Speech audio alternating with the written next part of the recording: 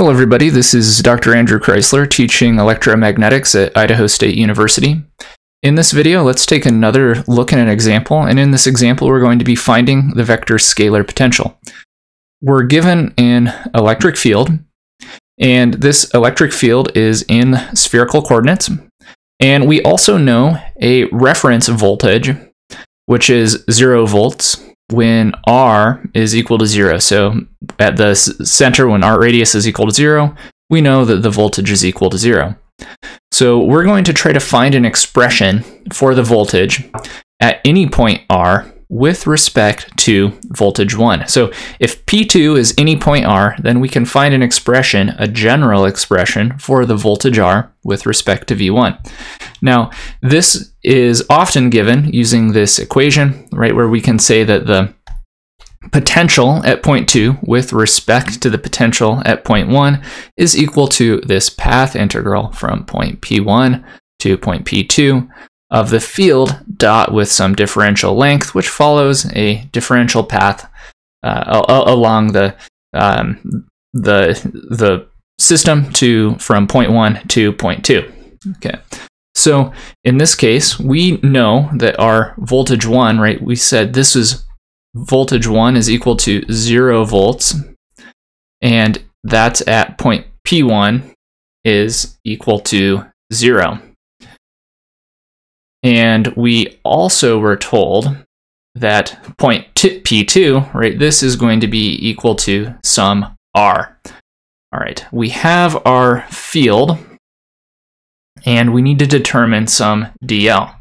So the dl will be most easily seen as some path from the center, point P1, to some point here, or any point. Can just put it along this axis, R, but R is pointed anywhere. You can see it to this point P2. This is some point P2 at R.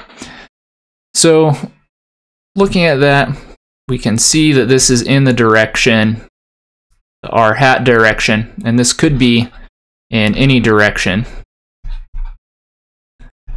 So looking at a table that contains various differential path lengths, we can see that this would be R hat dr.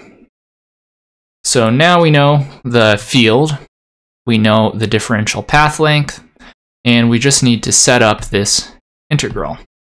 So we're going to integrate from 0 to R, and I'm going to use some slight change in variables to make all of our math friends happy. And I'm going to call this R squared, it's B squared,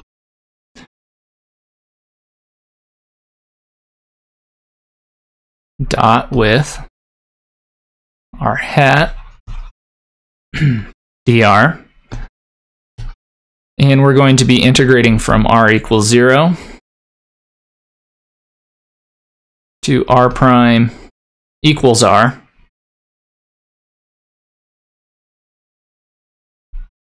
And this is going to give us the voltage at point 2, which is any R, with respect to 1, which is equal to 0. So this is just going to give us the voltage at any point R. Okay. So now when we perform this integral, we can see, and there should be a minus sign here. So after doing this integral, we can see that the 2 on the top and the 2 on the bottom are going to cancel out. And we're going to be left with a R hat, R squared plus B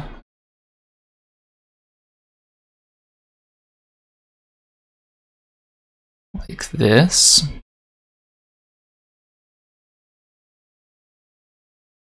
Okay, now substituting this in, right, we can see that this is going to be 1 over R squared plus B squared minus 1 over, this is going to be 0, 1 over b squared, is equal to the voltage at any point R. So this is another example of finding the voltage or the potential at one point with respect to another point when we're given the reference voltage at a specific point. So hope this helps, and I will see you in the next video.